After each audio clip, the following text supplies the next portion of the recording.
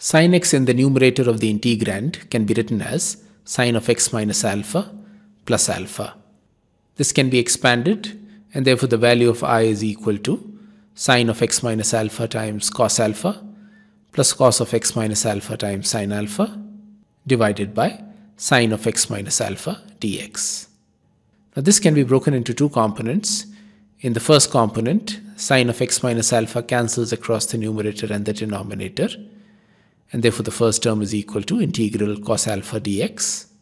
In the second term, cos of x minus alpha is divided by sin of x minus alpha, resulting in cot of x minus alpha, and therefore the second term is equal to integral of cot of x minus alpha times sin alpha dx. The first term is equal to x times cos alpha, and the second term is equal to sin alpha times ln of sin of x minus alpha plus the constant of integration.